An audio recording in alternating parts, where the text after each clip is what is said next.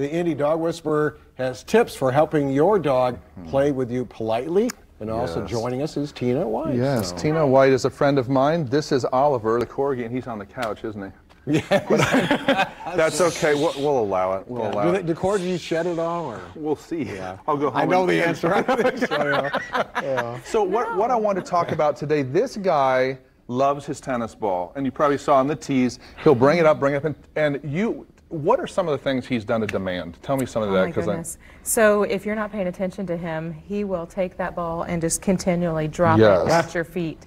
And occasionally, he will bark at you, like, hey, I'm here. Yes. Don't you see me? Exactly. and part of what a lot of people say to me, well, my dog always demands to play. It gets obnoxious. What do I do? It's important to understand that demand is demand when it comes to a dog. Just because they want to play is still demand, so we can't have that. Your leadership means you can't demand anything. You're the boss. Exactly. So shoving toys in your lap, dropping a toy and barking insistently in front of you, demand equals dominance for a dog. It's saying, do this for me. No, you don't call shots. I'll play with you when you're relaxed and I decide to, but I'm not going to play because you say, do it. So when he does and he drops the ball in your lap, what do? Just sit there and just do nothing? I'm glad you brought that up, Randy. That's point 2. Oh, is it really? Oh, okay. So you're just flowing right along. It seemed like you'd done this for a while. Didn't even know it. So number 2 is claim the toy before playing. That means I'll set the toy on the ground, and Tina does this as well. I'll set the toy on the ground.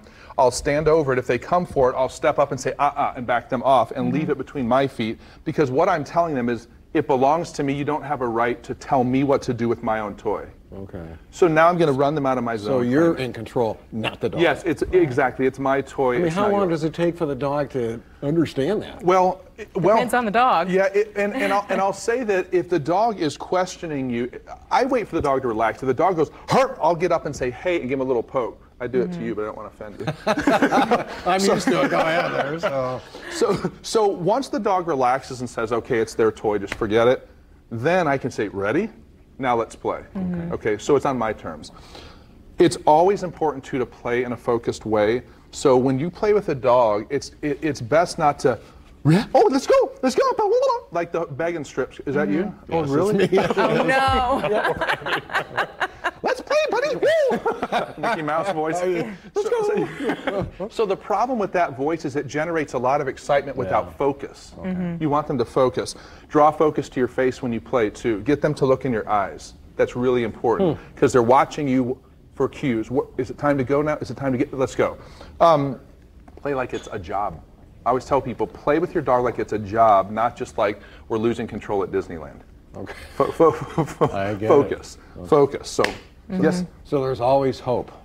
Always. Can you teach an old dog new tricks there, I guess? Are you asking about the dog? Or about me? I'm sorry. I think for me, anyway. Nathan, we'll appreciate that. Tina, thanks for coming. And Oliver. That's